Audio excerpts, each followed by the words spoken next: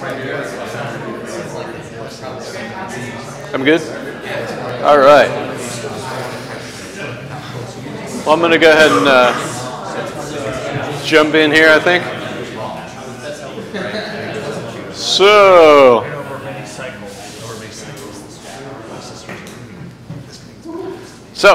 hi.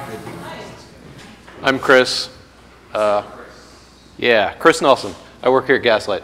So I'm going to be talking today about the PEEP stack. The PEEP stack is a term coined by, I was just looking at the article and I've already forgotten the guy's name, Justin McAnally, in a blog post. And what PEEP stands for is a stack of technologies that can work together, and you can add a bunch of E's, but the main E's are Phoenix, Ember, Elixir, and then you can kind of add Ecto and Erlang to that mix. But Postgres is kind of the back end of the acronym. And it's not so much a framework as in all these things are, tightly, integrated or coupled to one another. But we've been building apps with it, and the technologies kind of fit together really well. So I'm going to spend a few slides kind of talking about them briefly, but the majority of this talk is I'm going to be looking at a code example. And conveniently enough, my example app is in fact lunch related. So we're going to spend a bunch of time digging into code, and please ask questions along the way. I'm minimal slides and more about code, so definitely, the more interactive, the better. Yes, absolutely. PEEP, PEEP, it doesn't make any sense. No, there are actually some reasons Ember actually fits pretty well with Phoenix, and we'll look at that. But as Angular comes along, especially with Angular 2, I'm looking at tying that in as well. But we do a lot of our front-end apps with Ember, and there's some good things about it that make it pretty easy to work with in this particular context. But I'm going to start with talking about Elixir, because of these things, Elixir might be the one that's kind of newer or hasn't gotten as much of attention so far. And I really feel like it definitely should, and it will. Elixir's a functional language, and it's actually on the Erlang runtime. So how many people have heard of Erlang? And how many people have heard of Elixir? So most people have at least heard of it, so that's kind of a good thing. But Erlang's been around for a really long time, and I'll have a slide on Erlang as well. But the thing that I really dig about Elixir, it's a functional language, but it has a more natural language syntax, and this is like completely subjective, and but if you're coming from languages like Ruby, for example, the syntax feels a little bit more familiar and is a little bit easier to grok. And for me at least, that was an easier way to get started and kind of pulled me in more naturally, and really piqued my interest. And really just, I found that once I dove in, I just kept having fun and kept going. And that's, I don't have a huge, selling point other than it was a lot of fun for me, and I've been enjoying myself with it. But the thing that makes Elixir really, really powerful is the Erlang runtime under the covers. Erlang is a language and really a platform created originally by Ericsson. It goes as far back as the late 80s, but really wasn't really prominently used probably until the 90s or so. But it's designed by Ericsson to run on telco equipment. So what that means is it's really designed for an environment with extremely high concurrency and availability. So it's got to run, all the time, 9 nines of uptime. It can't go down, and that's kind of what it's designed for out of the box. So, interestingly enough, as web apps have become larger and larger in terms of throughput, availability requirements, concurrent users wanting to collaborate, the characteristics of our web apps that we're building these days have moved more and more in these directions. So it's become really, really interesting to look at this language that was originally developed for telco equipment and apply it in the area of building web apps. And there's some interesting kind of benefits you get from that. But Erlang, the language, its syntax is highly derived from Prolog. So I've never done Prolog before. So my first, I took a look at Erlang like several times before I dove into Elixir. And had a lot of smart people telling me, hey, you should look into Erlang, you should look into Erlang. And each time I did, the syntax was like just enough of a barrier to me that even though I felt like I should dig in more, I just never quite got around to it, to be honest. Whereas like the Elixir syntax, even though it seems like, oh, it's just syntax.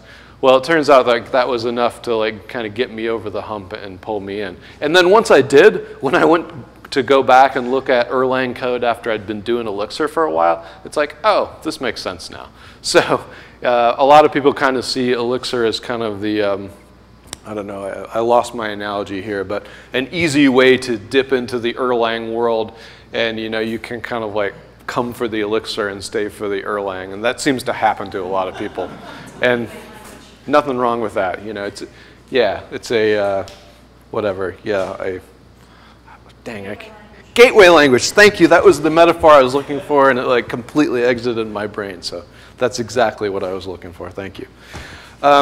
So Erlang is a language, but it's also got a really powerful platform underneath it, and that platform is called OTP, which stands for Online Telephony Platform. I hope I can get all those words right. But it's an open source platform that's basically Ericsson abstracted out of the work that we're doing in the work they were doing in the telco space. And really, OTP at its core is all about processes and message passing. So splitting an app into multiple processes that communicate strictly by message passing. There's no like shared mutable state or anything like that. They're just sending messages back and forth. But managing an application with that kind of architecture, there's a number of problems that you kind of need to solve to be able to do that. One of which is release management. Okay, if you have an application of bunches of processes, how do you actually manage the release of your application across those processes, across those servers, excuse me, so those processes are not necessarily all on the same machine, they might be on multiple machines.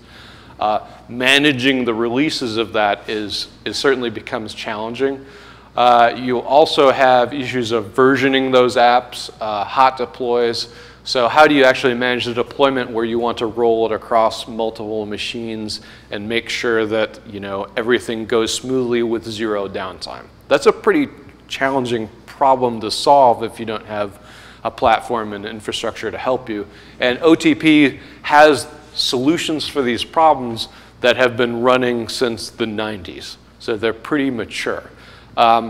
And digging into the core of OTP, they're very, very mature, but not always the most approachable things in the world. But with Elixir coming along, they've taken a new look at some of these technologies that have been rock solid for so many years and given you more approachable ways to leverage them. So that's been pretty cool. Is there a good story behind why OTP was open source? It seems like a company like Ericsson, this would be like a big proprietary technology thing that they wouldn't just put out. Yeah, that's interesting. Did you have a thought there, James? Yeah, so Robert Erlang and Joe Armstrong wanted to open source the entire Erlang language, and Ericsson actually kind of in the 90s, late 90s, kind of saw what was happening with the open source technologies platform web app, wanted to encourage people to use it more and adopt it more, and adoption has always been a pretty big issue for Erlang. And they saw it as a way of getting it into more people's hands. Yeah, actually, I was reading. Yeah, I'm glad you said that. I was reading some history of Erlang to prep for this, and what I read was like at some point, they actually said, no, we're not going to use Erlang anymore because it's a proprietary in-house language, and we want to adopt only like general purpose languages so that we can be able to hire developers, and for all the reasons that you generally want to do that. And all the Erlang developers like quit and open sourced Erlang and then eventually came back. So it's kind of an interesting story of how it became an open platform. But it was very much a reaction to, market forces and, the fact that having open languages leads to more developers and better systems and all the reasons that most of us are, not programming on some proprietary language as much as we can avoid doing so. So anyway, OTP has really good solutions to a lot of problems that you have with, and I think I probably have a slide on this in a little bit, but, oh yeah, some more stuff to talk about OTP. So it's got really good support for breaking a system into multiple applications. It's also got good support for supervising and restarting these processes. That's really good support for distributing processes, as I kind of already mentioned. And if you put all this together, it might sound really familiar. There's been a huge push these days to take what, you build an application, a web app, it has a really long lifespan, hopefully. It's wildly successfully, hopefully.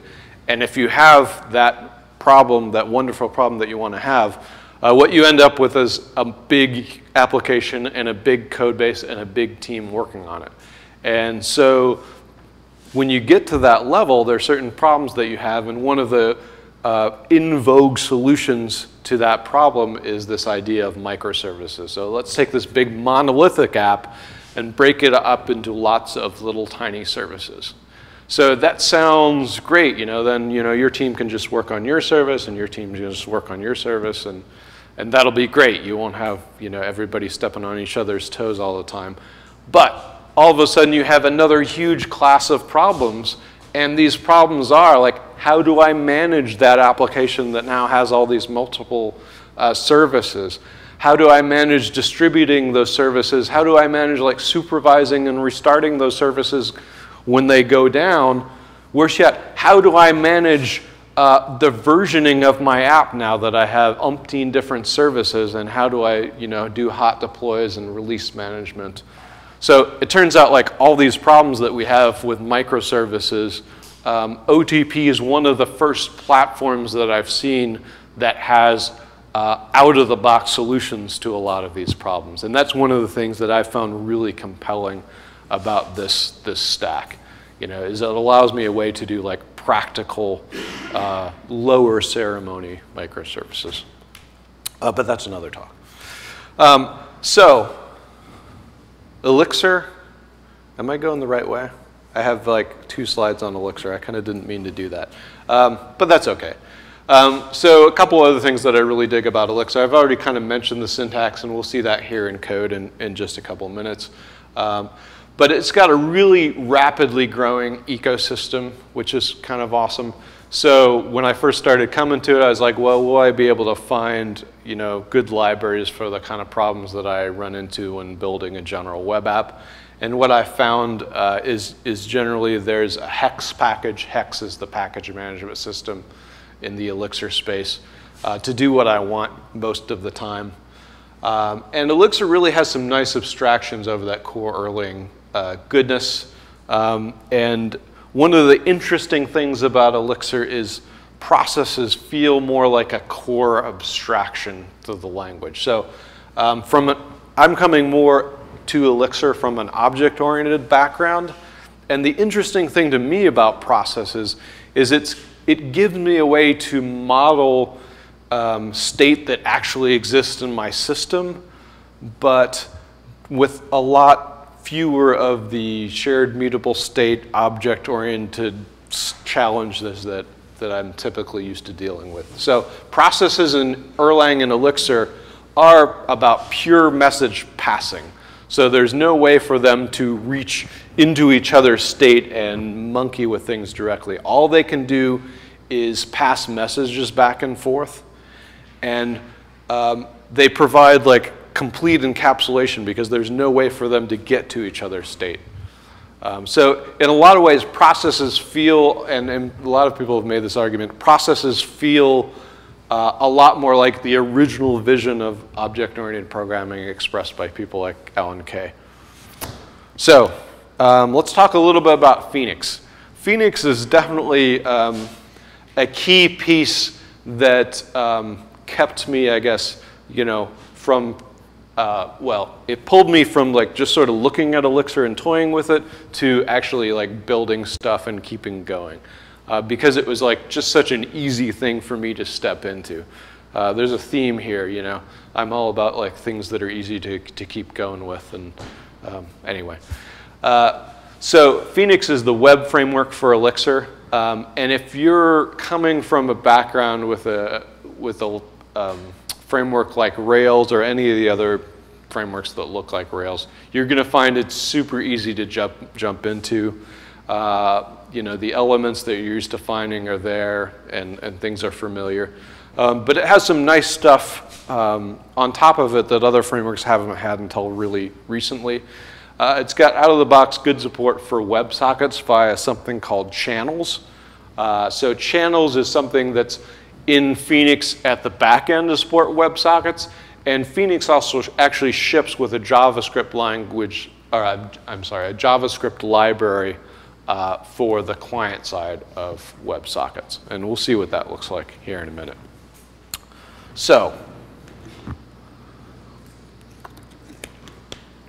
that's kind of the Elixir and Phoenix and Erlang end of the stack.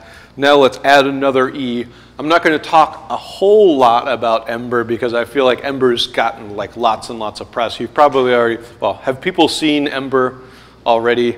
How many people have actually like played with and written a little Ember code? Okay, so actually probably only about half. So that's cool. I'll definitely spend some time looking at the Ember side of the code base as well and showing you what's there as well. But in a nutshell, Ember is a JavaScript MVC framework, and their kind of tagline and their sweet spot is it's for building ambitious web apps. So web apps that are a single page from the beginning, and it's not really a great fit for like gradually introducing into an existing app. It's really best for like rich client web apps that are rich client right from the beginning. And the thing, as well as being a good JavaScript client-side MVC framework, it also comes with a data package for talking to back-end RESTful data sources out of the box. And it's got Ember Data's a really interesting beast. It's technically, I'm not clear at this point whether it's like considered part of Ember core or not, but generally if you're building an Ember app, you're most of the time going to use Ember Data, but you don't have to. I would say it that way. But it's got good support for talking to the back end. It's also got an identity cache as well. So that becomes really, really important. If you're talking to a back end and you're sending data that represents customer 1 back and forth over the wire, you really, really, really only want one object in your system that represents customer with ID 1. And if you're not careful and you're building an app without something like Ember Data, it's really easy to accidentally have multiple objects, because if you're just sending JSON back and forth, it's really easy to end up with like umpteen different JSON objects that all say they're customer ID 1 and might have different values, and that's kind of a nightmare. So Ember Data takes care of that problem pretty well, because anything that it gets down, it'll go, hey, do I already have customer ID 1? Okay, I do. Well, I'll just like merge those parameters, or merge that, that state over top, basically.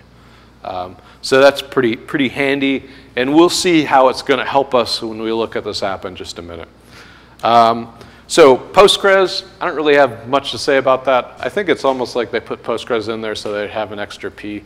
But I will say, I think it's the best relational database out there. And actually, it is worth pointing out, there's some similarities to this stack and Meteor, which we'll look at this afternoon. And being able to choose Postgres is pretty nice in terms of having a general relational database backend. So just to talk about success indicators in this space, who's actually using this in production and having success with it right now.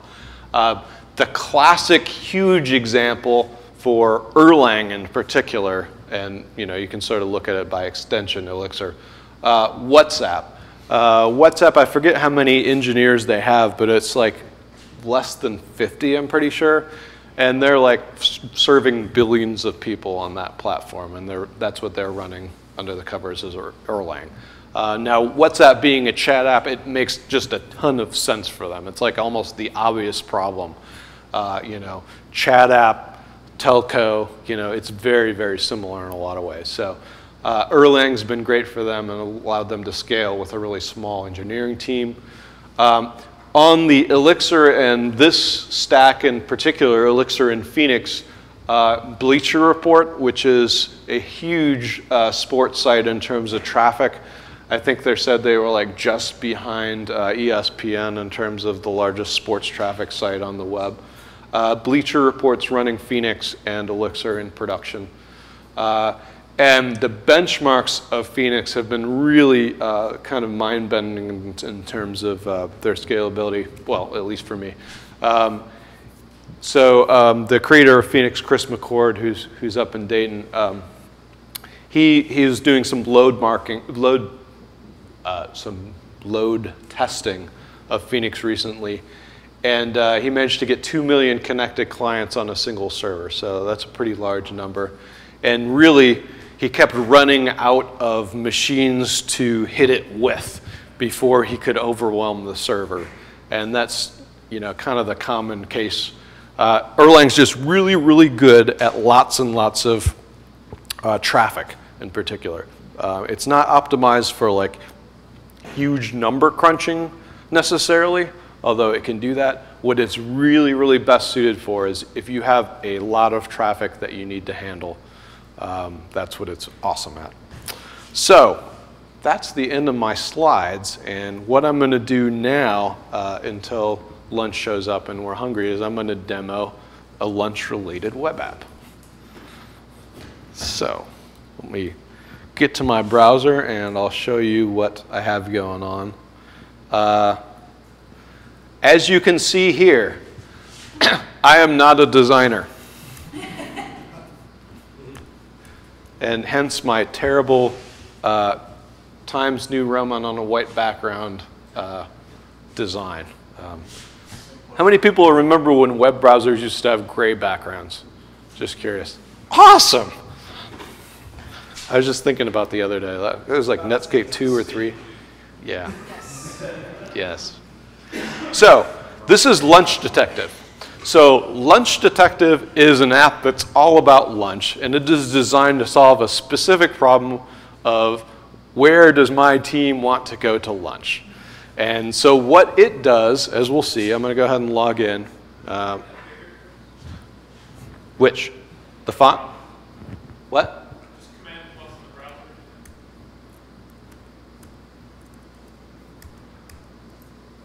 It's about as big as... And the screen after that, this might be too big for. But it's got Google authentication built in so that I don't have to have everybody type in their email, and that's annoying.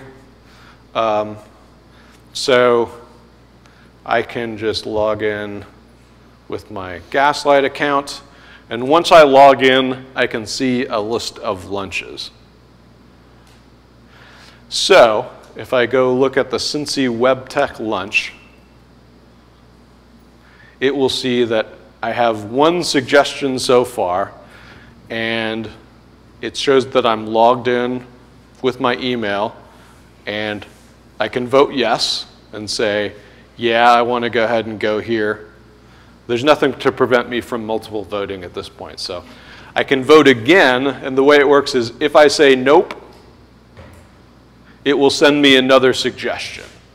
So basically, that's what this app is about. And if you have your computer open, you can actually go here and hit lunch-detective.herokuapp.com. and you should be able to like log in and vote yes. And if somebody comes on here and votes no, it should actually advance and choose a new restaurant for us to look at. So eventually the plan is there'll be a time period, everybody can vote, and if they hit nope, it'll advance, and eventually it'll converge on a single place that everybody agrees on. So that's the goal of Lunch Detective.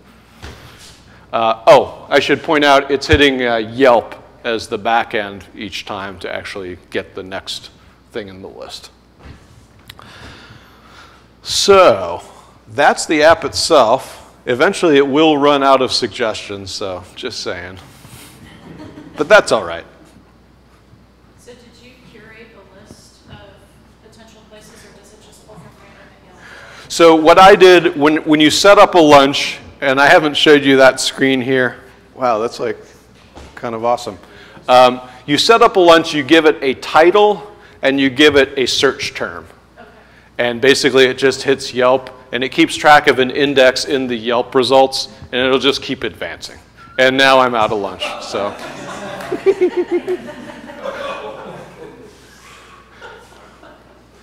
So, I can make a new lunch though. Lunch groups. This is my lunch group, and I can make a new lunch and say, new lunch, and somebody got a search term. What does somebody want to eat? Indian. I heard Indian first. I don't know how many, well, there are probably that many Indian restaurants. Hopefully so. So, now we've got, except I think it lost my login because I messed something up, but that's all right. So I can log in again, go to lunches, go to new lunch, and see that, hey, there are already people saying they like Delhi Palace. Awesome. Anyway, so that's the app. Let's actually look and see how this thing is built. So the first thing, and I'll drag over my, well, maybe I'll just, let's see. What's the easiest way to do it? I'll go ahead and drag this over. Yeah.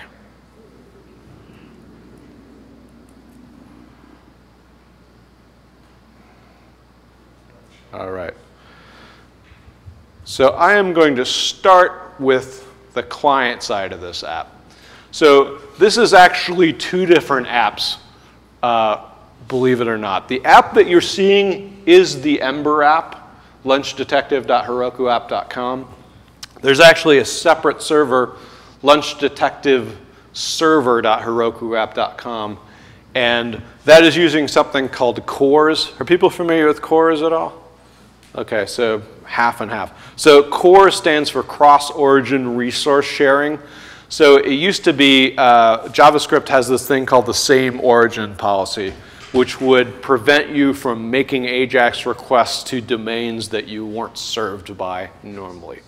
The cross-origin resource sharing spec basically allows you to step outside the same origin policy in a controlled way. And it basically lets your server app say, hey, it's cool for JavaScript that I didn't serve to go ahead and call me. So a lot of APIs support this out of the box now. GitHub does for sure. I know there are more and more that do. But basically, it allows me to have my server backend API live on a separate host than my client-side app, which is kind of convenient because I didn't have to worry about having a deployment process that is Ember aware and Phoenix aware. I can just let them be separate and things are okay. So I'm going to start with looking at the client side of this app. And I think we're having lunch arrive, so I won't talk super long. But let's look at some code. So this is Ember. And we're actually going to just start with the HTML of Ember. Ember uses a template language called handlebars. And in the handlebars, Ember, the route, which maintains which URL I'm going to, the Ember route is going to expose a model, which is basically just the data that this page can get to. And in this case, because I'm looking at the handlebars template for the lunch route, lunch.hbs, the model is lunch. So the lunch object has a few different things going on. The most important things is it has a recommendation and a URL. So that's like the title and the picture of the restaurant that is the current recommendation. And then we've got some buttons to vote. We can take an action of create vote true, which says yes, create vote false, which says nope. It displays the logged in user, and then it's looping over the current votes.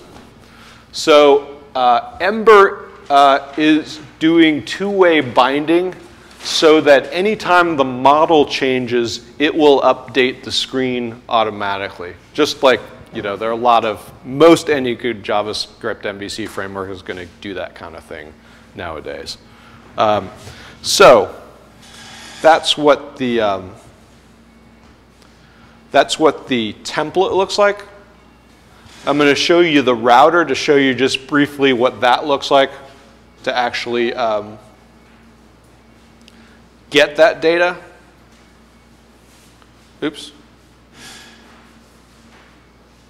So this is the route side of this same thing. And this is really interacting with Ember data. So as you can see, it's pretty simple. I have a store, which is just my persistent data store. And I find a record of type lunch with the current lunch ID.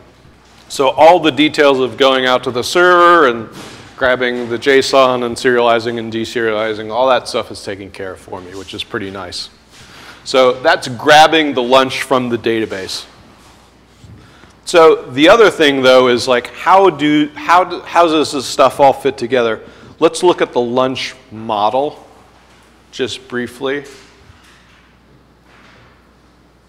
That's what he looks like. There are the properties, and Ember data also lets us model relationships. And this is how we actually have our votes. So that votes is a relationship from lunch to votes.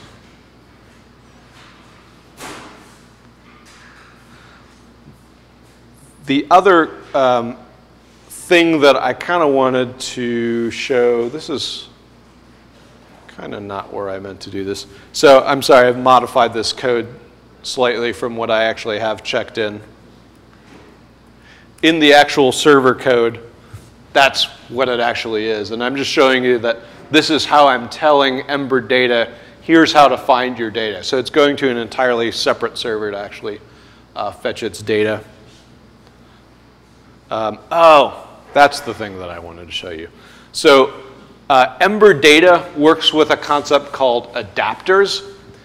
And what I'm doing here is I have a specific adapter for my lunch data source.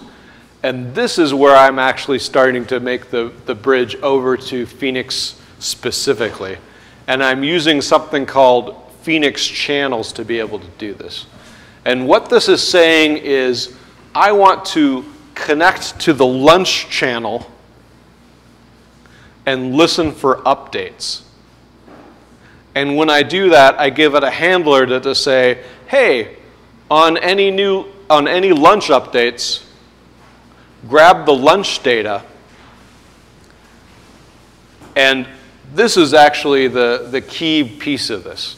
I'm saying anytime Phoenix sends me lunch data, I just want to push it into the Ember data store. And because Ember data is maintaining an identity cache for me, if lunch number 4 changes up on the Phoenix side and it sends it down to me again, and it's displaying that on the page, it'll know that, hey, that object is lunch ID 4, it's already listening, and it'll just update itself correctly. And that's how I can send my new lunch down, and everybody in real time can see the recommendations and the votes coming in. And it really is just like that little code on the Ember side to be able to do that. So this is what I really kind of like about, even though they're not like a cohesive framework together, using Ember and using Phoenix together feels pretty natural and feels like a good fit to me. So I think that's all I have to say on the Ember side, and I'm running low on time, so I'll just show you a little bit of Elixir code kind of quick, and then we'll eat, I promise.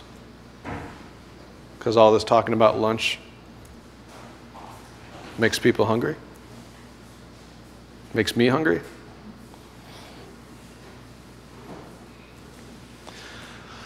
So this is what the server side of this app looks like, and I've got some wonkiness issues here with my screen width, but that's okay. Oh my gosh, what is going on?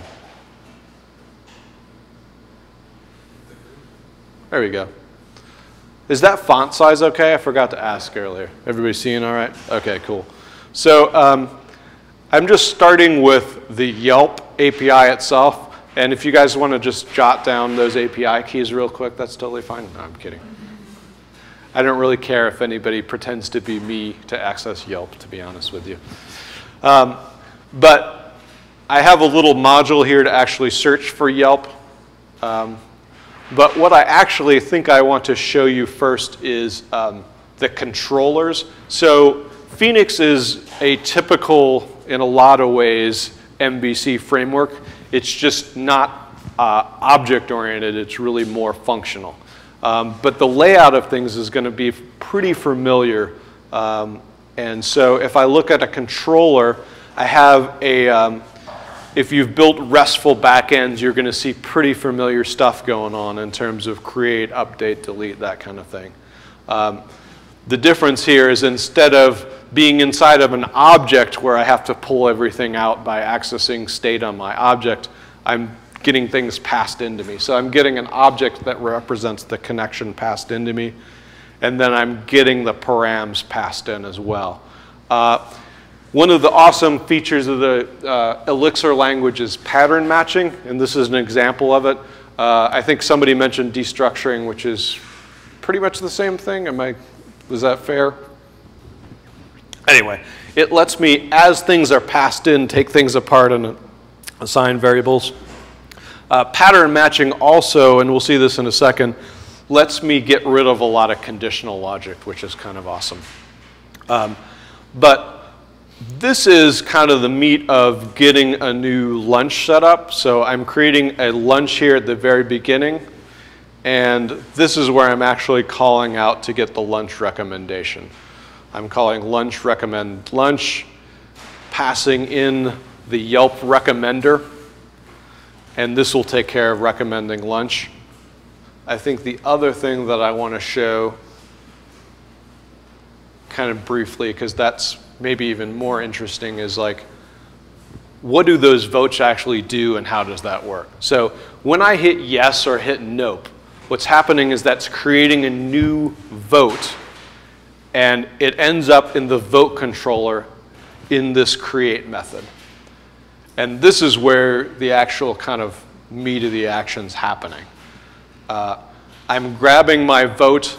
I'm not going to have time to talk about Ecto too much, but it's going to feel familiar if you're coming from like an active record ORM kind of background, but it really is different in that it's more functional and lets you actually create change sets rather than like, you don't have an object that you're setting properties of. You actually create a change set as a discrete thing that you end up then persisting when you tell it to by talking to the repo.